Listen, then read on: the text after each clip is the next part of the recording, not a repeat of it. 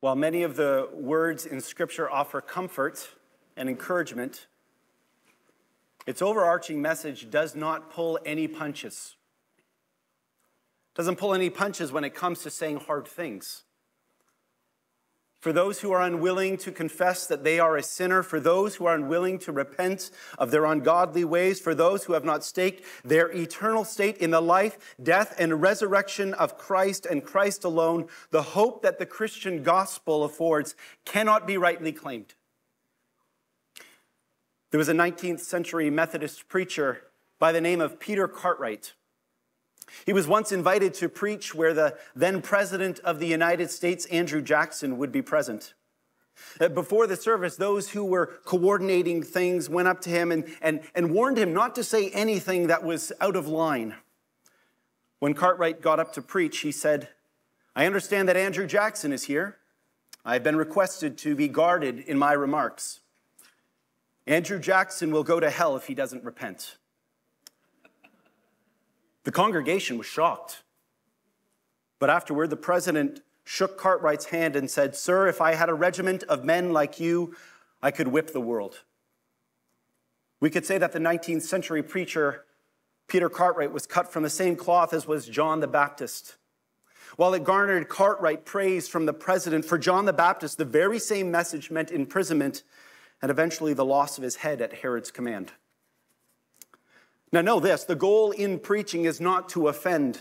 Rather, the goal in preaching is to make Christ known. But I would say this to you this morning. If you have never heard Christ made known and in your own standing not been offended by the gospel, that you are a sinner and in need of saving, a salvation that is offered freely by none other than God himself through Jesus, that if in that offense of being told you aren't perfect and indeed you offer nothing to God, if that has not eventually led your eyes to be downcast and caused your knees to bend, I would warn you to take stock of your soul this morning. You see, no one likes being told they need to change. No one likes being told that there's something about them that's offensive. And yet, when we come to see it with our own eyes, people are willing to go to great ends to make things right. The doctor says that your weight or your cholesterol is going to kill you, so you begin seeing a dietitian and start hitting the gym. Your spouse says that your marriage is over if things don't change, so you begin seeing a marriage counselor and work at communicating differently. The bank calls and says that unless you can make your next payment, you're going to lose your house. And so you cut up those credit cards and you get your spending under control. As much as we know that these reactions to the perils of life would be wise, they aren't always the case. Be it laziness or the love of food, the apathy that can take hold in a marriage that has become cold, the ease with which tapping your credit card offers some sense of momentary pleasure. These can all be too much to give up, even in the face of great peril. See, no one likes being told they need to change. No one likes being told that there's something about them that's offensive. To say it differently, while you and I, we know we aren't perfect, we aren't God, it's not something we like to be reminded of. And it's to this that the warning from Holy Scripture is that the righteous wrath of God is real. And if we're honest, you and I do not consider it with the weightiness with which God describes it. You see, the requirement to avoid God's wrath is that we believe God's word and we repent. But if we're honest, you and I, we are not as repentant of a people as we believe ourselves to be. And while speaking about wrath and our lack of true repentance isn't all that comfortable of a fit at first, as we'll see, embedded in these two things is really good news. In fact, any declaration of salvation or hope of heaven that is void of either wrath and or repentance is actually no offer of hope at all. It's false good. It's fool's gold. In our time together this morning, we're going to be spending our time in Luke chapter 3. So if you have a Bible, I'm going to invite you to open to that. I've got Horst and Brian are going to stand up. They've got some Bibles here. So if you don't have a Bible, just put your hand up and they'll happily hand you one. A couple over there, so 3 on this side and maybe someone over here. Right there, perfect. You're going to open up to Luke chapter 3. If you're using one of the Bibles that we hand out as you come in, you can look on page 584. Page 584. We're going to be in Luke chapter 3, verses 1 to 20. By the way, if you don't have a Bible, if you take one on your way in or you were just given one, that's yours. That's our gift to you. And we hope it becomes a treasured possession of yours. This morning's passage is one that fast forwards about 18 years from when we last encountered Jesus as a boy in the temple. Jesus is now about 30 years old, but as you'll see in just a minute when we read, he isn't even named in this section. And yet Jesus is actually the focal point. Kind of like one of those 3D pictures. You know, when you look at it and it's all blurry, you can't see anything. But then when you have the right focus, all of a sudden the picture emerges. And in this passage, you and I are intended to see that God is merciful towards those who believe his word and repent. A repentance that Jesus makes possible. The warning from Holy Scriptures that the righteous wrath of God is real, and if we are honest, you and I do not consider it with the weightiness that God himself describes it. The requirement to avoid God's wrath is that we believe God's word and repent. But if we're honest, you and I are not as repentant of a people as we believe ourselves to be. While speaking about wrath and our lack of true repentance isn't all that comfortable of a fit at first, as we'll see, embedded in these two things is actually really, really good news. With that said, if you're able to stand with me, I'd invite you to do so for the reading of God's word this morning. Luke chapter 3, verses 1 to 20. Hear the word of the Lord. In the 15th year of the reign of Tiberius Caesar, while Pontius Pilate was governor of Judea, Herod was tetrarch of Galilee, his brother Philip, tetrarch of the region of Iturea and Trachonitis, and Licentius, tetrarch of Abilene. During the high priesthood of Annas and Caiaphas, God's word came to John, the son of Zebedee, in the wilderness. He went into all the vicinity of the Jordan, proclaiming a baptism of repentance for the forgiveness of sins, as it is written in the book of the words of the prophet Isaiah. A voice of one crying out in the wilderness, prepare the way of the Lord, make his path straight. Every valley will be filled, every mountain and hill will be made low, the crooked will become straight, the rough ways smooth, and everyone will see the salvation of God. He then said to the crowds who came out to be baptized by him, brood of vipers, who warned you to flee from the coming wrath? Therefore, produce fruit consistent with repentance. And don't start saying to yourselves, we have Abraham as our father. For I tell you that God is able to raise up children for Abraham from these stones. The axe is already at the root of the trees. Therefore, every tree that doesn't produce good fruit will be cut down and thrown into the fire. What then should we do? The crowds were asking him. He replied, the one who has 2 shirts must share with someone who has none, and the one who has food must do the same. Tax collectors also came to be baptized, and they asked him, teacher, what should we do? He told them, don't collect any more than what you have been authorized to. Some soldiers also questioned him, what should we do? He said to them, don't take money from anyone by force or false accusation, and be satisfied with your wages. Now the people were waiting expectantly, and all of them were questioning in their hearts whether John might be the Messiah. John answered them all, I baptize you with water, but one who is more powerful than I am is coming. I am not worthy to untie the strap of his sandals. He will baptize you with the Holy Spirit and fire. His winnowing shovel is in his hand to clear his threshing floor and gather the wheat into his barn. But the chaff he will burn with fire that never goes out. Then, along with many other exhortations, he proclaimed good news to the people. But when John rebuked Herod the Tetrarch because of Herodias, his brother's wife, and all the evil things he had done, Herod added this to everything else and locked up John in prison. So the word of the Lord. You may be seated as I pray for us.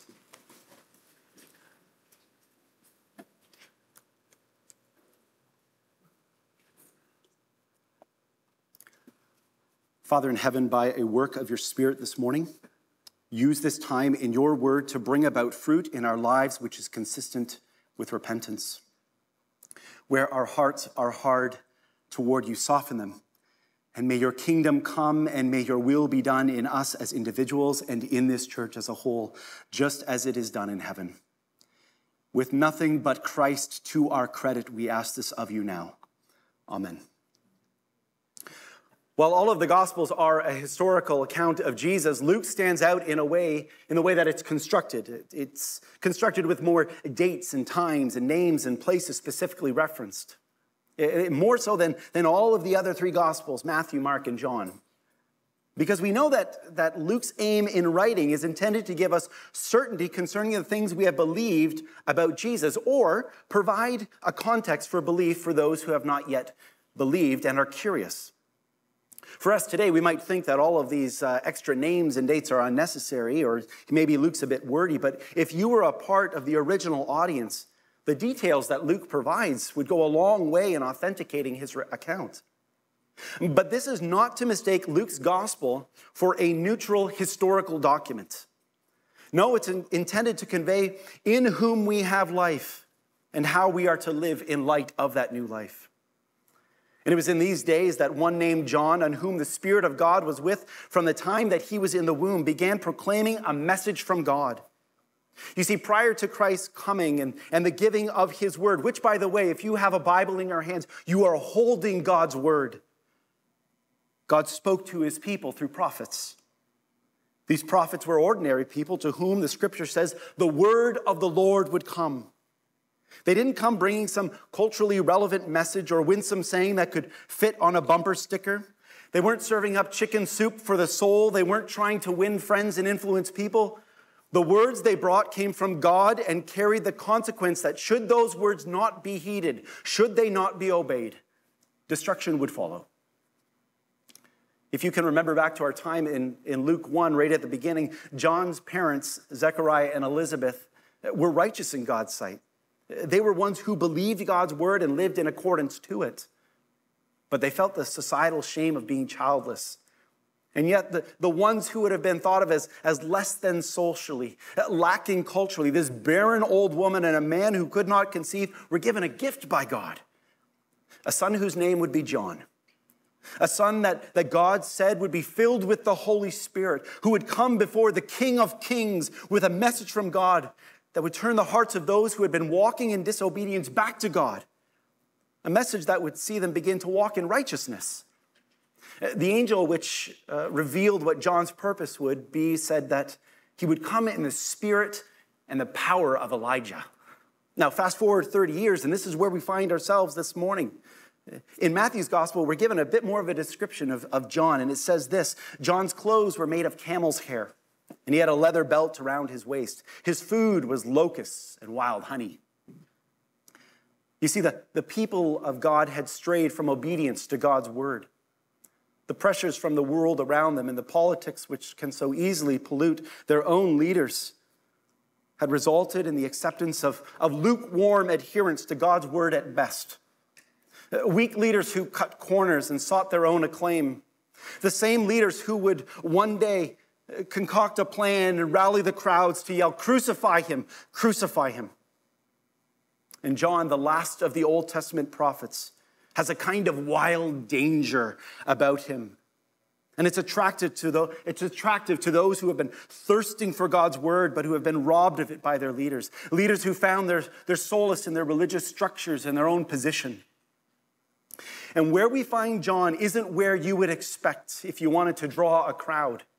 He's not set up in that place that you can see from the highway. He's not in a three-piece suit. He's not calling people to meet in an air-conditioned space. He's most certainly not avoiding saying all those hard things. Traditions and banquets are not his bag. Consoling people who are comfortable in their sin so that he might pad his stats and claim the most disciples was not his aim. No, look back at verse 4. He was the fulfillment of Isaiah's prophecy, a voice of one crying out in the wilderness, "Prepare the way of the Lord, make his path straight. Every valley will be filled, and every mountain and hill will be made low. The crooked will become straight, the rough ways smooth, and everyone will see the salvation of God." Why was he doing this? Why was he saying, "Prepare the royal road"? Why was he wanting everyone to see the salvation of God? Because our time is much shorter than we think it is. And God's wrath was coming. And here's the surprise. It was coming in Jesus. Verse 9, the axe is already at the root of the tree. This might sound odd to your hearing as we often speak of Jesus as the Prince of Peace, and we are right to speak of him in this way. This is what the scripture speaks of him as such. But note, the peace that Christ brings is not the kind of peace we see painted on signs at an anti-war protest or the fingers portrayed by shaggy-haired hippie wannabes at concerts. That kind of peace, while pleasurable, is only temporal. No, the peace that Jesus would bring would be an everlasting peace between you and I, who without the righteousness of Christ credited to our account are by very nature enemies of God. And the warning of John to unrepentant people who claimed God's favor was to repent because God's wrath was real and it would be dished out by the Prince of Peace. You see, the warning from Holy Scripture is that the righteous wrath of God is real. And if we're honest, you and I do not consider it with the weightiness that God himself describes it. If you look down to verse 15 of our passage, it makes this clear.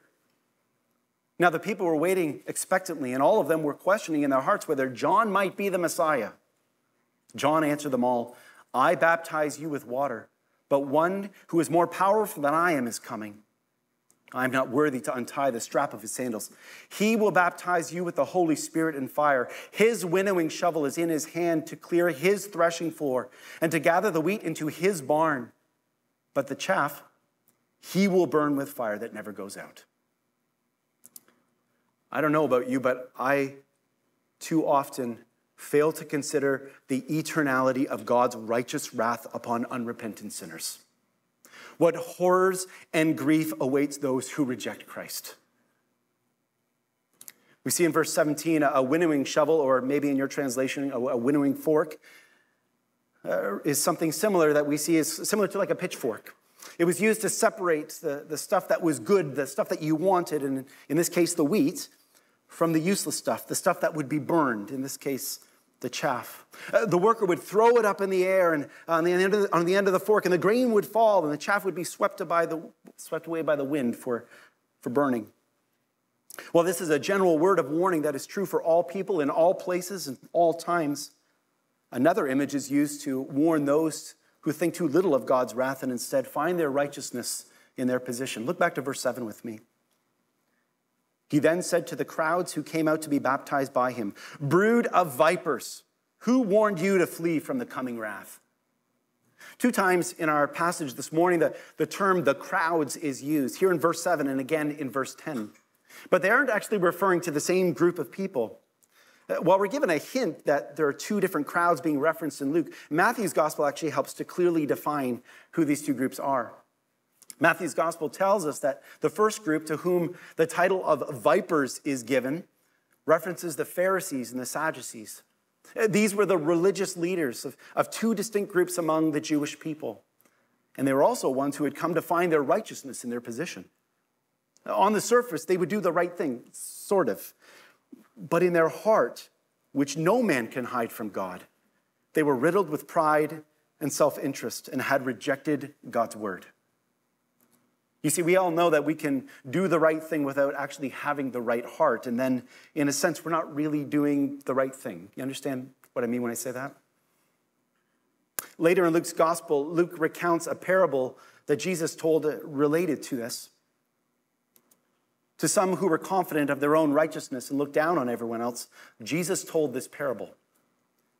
2 men went up to the temple to pray, one a Pharisee and the other a tax collector. The Pharisee stood by himself and prayed, God, I thank you that I'm not like the other people, robbers, evildoers, adulterers, or even like this tax collector. I fast twice a week and I give a tenth of all I get. But the tax collector stood at a distance. He would not even look to heaven, but beat his breast and said, God, have mercy on me, a sinner.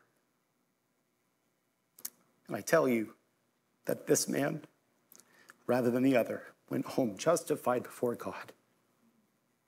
For all who exalt themselves will be humbled, and those who humble themselves will be exalted. To these people, look back to verse 8, John said, and don't start saying to yourselves that we have Abraham as our father. For I tell you that God is able to raise up children for Abraham from these stones. The axe is already at the root of the tree. Therefore, every tree that doesn't produce good fruit will be cut down and thrown into the fire. You see the warning from Holy Scriptures that the righteous wrath of God is real, and if we're honest, you and I do not consider it with the weightiness that God himself describes it. Now, none of us here are Pharisees or Sadducees. None of us link our salvation to our claim as sons or daughters of Abraham. Very few of us in this church are Jewish by descent. But it's quite likely that you have in the past, as have I, or maybe even currently do, think of yourself as one whom God will admit or show his favor upon, even just a little bit, because of something you've done, because maybe you think you're a good person. No, you're not perfect, and you know that, but you're not as bad as the other guy. But for you, apart from Christ, know this: the wrath of God is coming. And in hearing this, maybe you, like the people who heard John's warning, have the same question in mind. Look back to verse 10. What then should we do? What should we do? His answer clearly states that we are to have lives which reflect a true belief in God's word, a kind of life that displays a heart that has been changed, one that doesn't seek our glory but God's. See, the requirement to avoid God's wrath is that we believe God's word and repent. But if we're honest, you and I are not as repentant of a people as we believe ourselves to be. Repentance is something really specific, but it often gets confused with confession. But they're two very different things, often related, but they're different. Repentance literally means to turn away from. So think of it as though you're walking down a road, and to repent would mean stopping and walking the opposite direction. Confession is declaring something to be true. As these terms are used in the Bible and even in our own culture, both repentance and confession usually are related to something wrong, something like sin. So as it relates to sin, confession is admitting that whatever it is you have done is a sin and in opposition to how God has called you to be a reflection of his holiness. Repentance is the act of changing one's behavior to display how God has called you to be a reflection of his holiness. And while the two should go together, we can convince ourselves that maybe they don't always need to. For example, we can confess that something is wrong and yet continue to do it. Admitting that you know that it's wrong to hate a person, but harboring bitterness in your heart toward them. Confession without repentance. We can also stop doing something wrong or start doing something right without actually confessing that what we were previously doing or not doing was wrong. That's repentance without confession. Maybe it's giving to those in need without ever having confessed that our hearts were full of greed and that was sinful.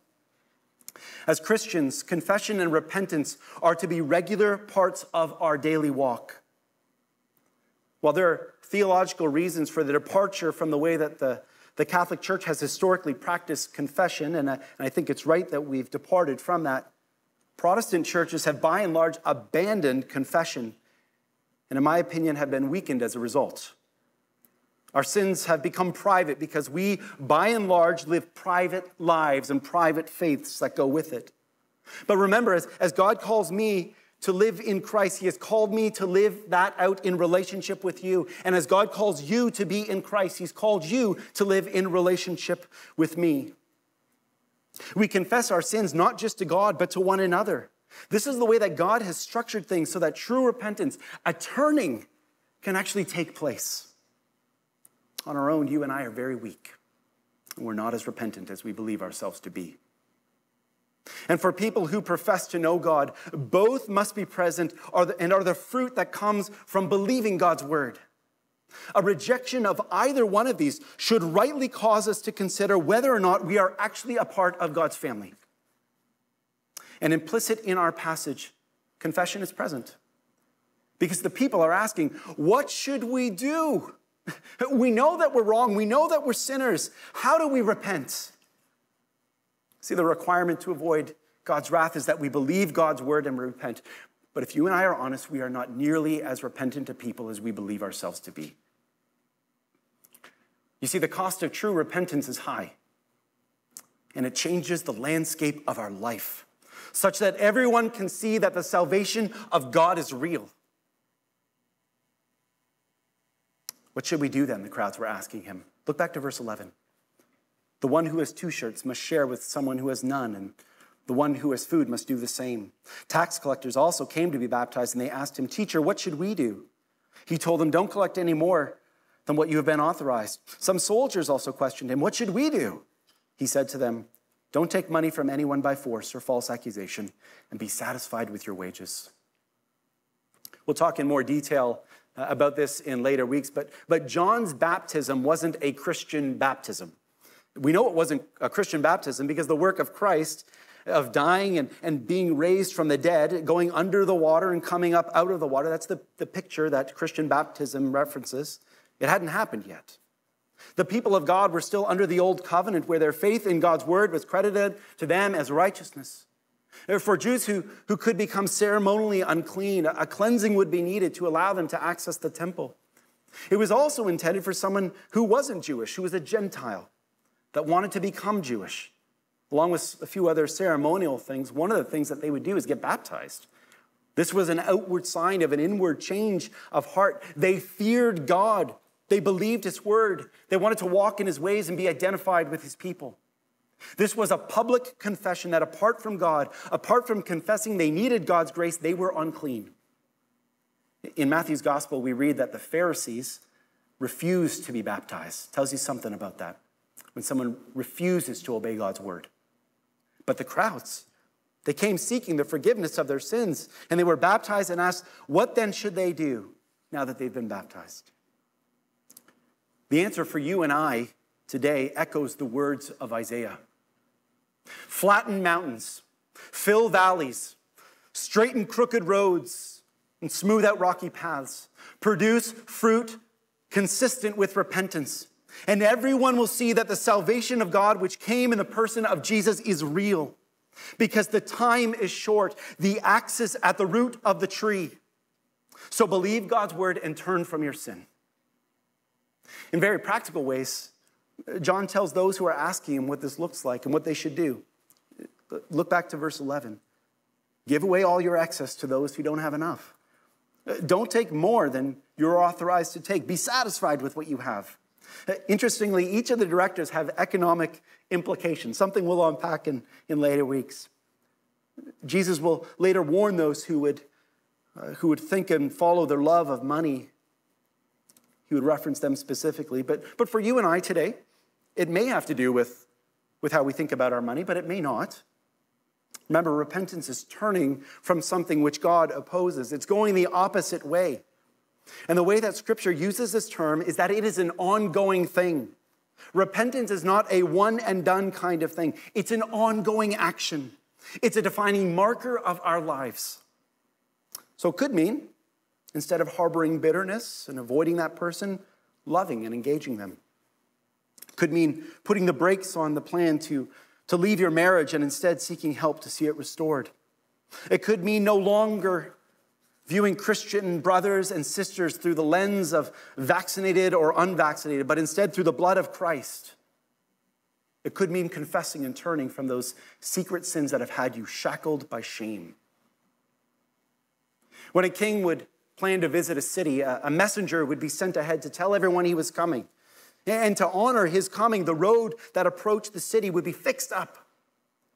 But what is being spoken of here through John the Baptist in relation to Jesus coming isn't just picking up garbage and painting fresh lines on the pavement. It's a complete leveling of the landscape. I don't know if you've ever driven across the prairies before in Canada, but if you have, you know that there are sections that are completely flat and completely straight for as far as the eye can see. Depending how clear it is, you can see big objects coming for miles and miles and miles. Look back at verse 5 with me. Every valley will be filled, and every mountain and hill will be made low.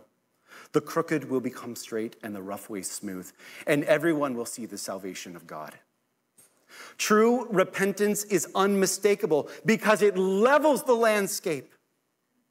Imagine with me, Montrigo flattened, the valley through which the Ottawa River flows raised, the windy roads of St. Lazare. You'll get lost back there. They're all made straight. And wait for this one. Every pothole in Montreal filled. should these things happen, we all would know that something monumental will have happened. Something big is going on. And this is what it looks like when the God of all creation is the object of your heart's affection. This is what a turning to God looks like in your life and in mine. It is monumental in scale.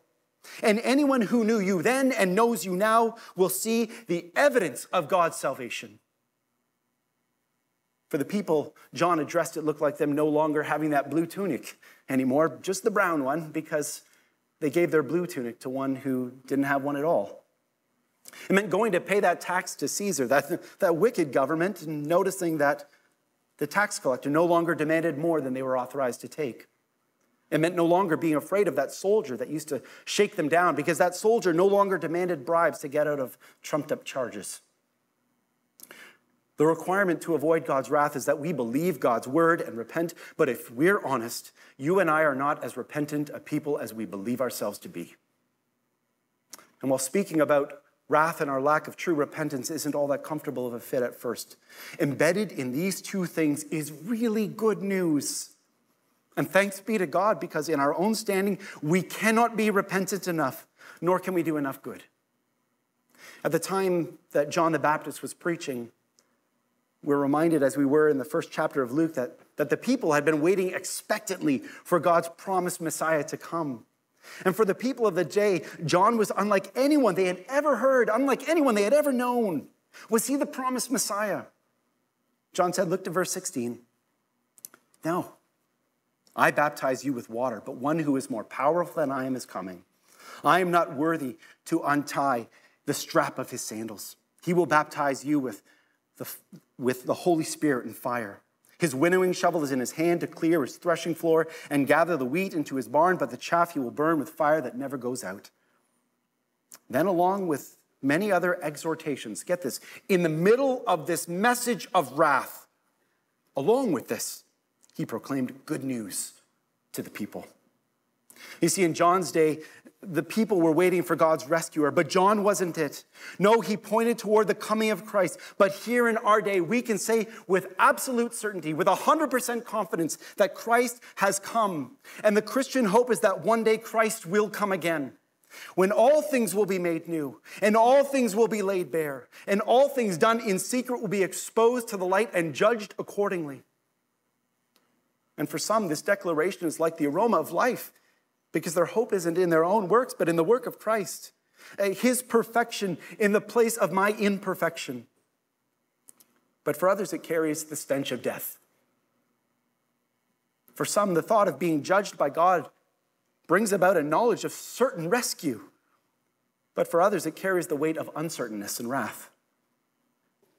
You see, the people of God are a people that have confessed, I am a sinner, and whose lives are marked by ongoing repentance, a turning from those things which are opposed to God and instead retrained on those things that bring God glory. And that is the fruit that comes from a heart that has been changed. And when we live repentant lives, we are humbling ourselves and declaring Christ's perfection as our own.